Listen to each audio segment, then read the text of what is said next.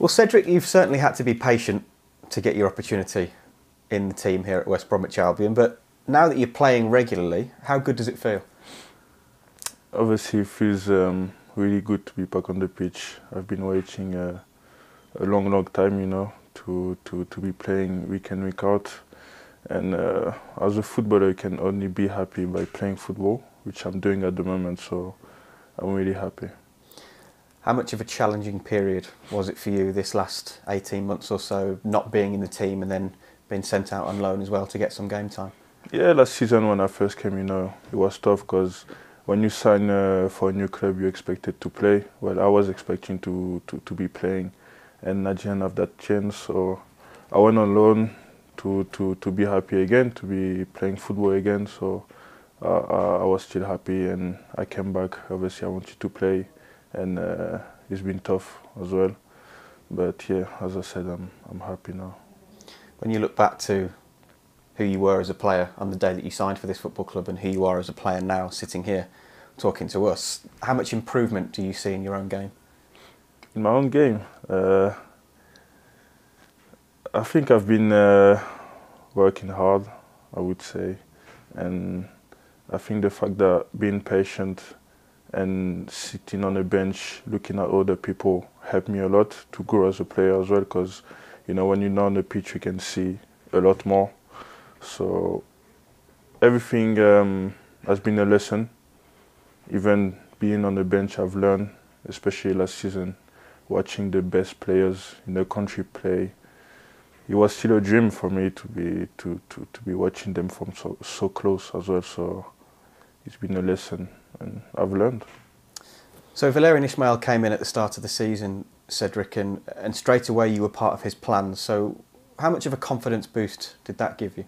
Obviously, the manager speaking French, I'm French, so it's a lot better for me. We can speak all the time about everything. Really, he's really open as well. And from the first day he came, he told me that he counted on me for this season, which was good to hear because I didn't have that chance last season. So it's good to have him as a manager. And Valérien likes to play with a back three, doesn't he? Do you feel as though that suits your style as a defender to be part of a back three rather than a two? Yeah, I like it. I think it's more intense, but I've played as a back three before when I was in Scotland, so I'm a bit used to it. Obviously, it's different with him, but I like it. I think it suits me, and there's other qualities that I can show as well. So yeah, I really like it. We've seen you stepping into midfield, bringing the ball down and stepping into the middle of the pitch, and also pinging some fantastic diagonal balls as well. Have you always had that in your locker?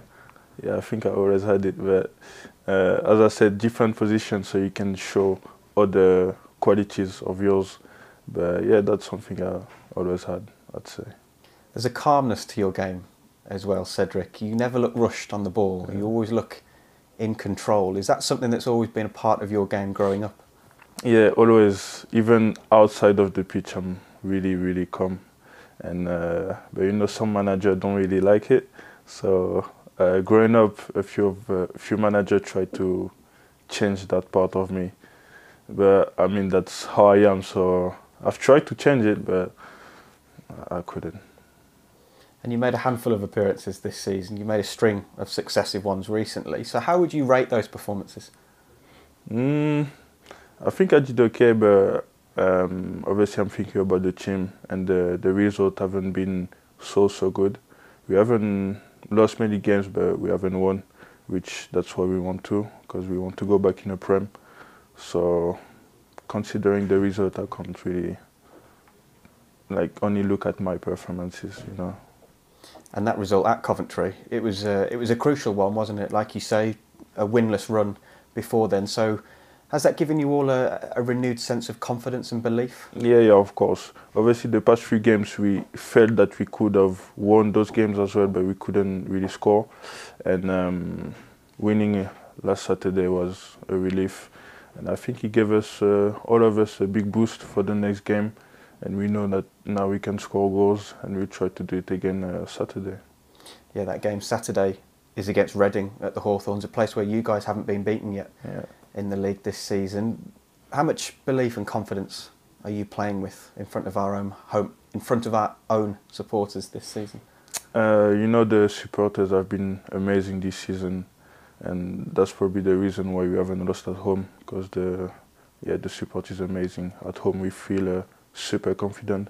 Every time we step on the pitch, we know the fans are behind us and nothing can stop us, really. And staying with the fans, there's been plenty of positivity towards you on social media. Have you seen the messages of support from the supporters towards you? Not really. I don't really look at my DMs, and I don't really go on Twitter anymore.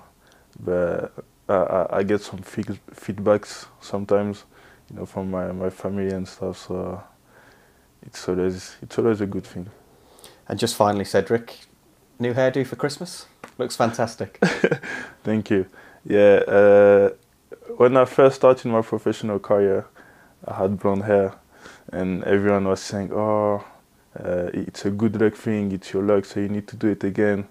So I just did it again. And you're hoping it keeps on bringing you and Albion luck? I hope so.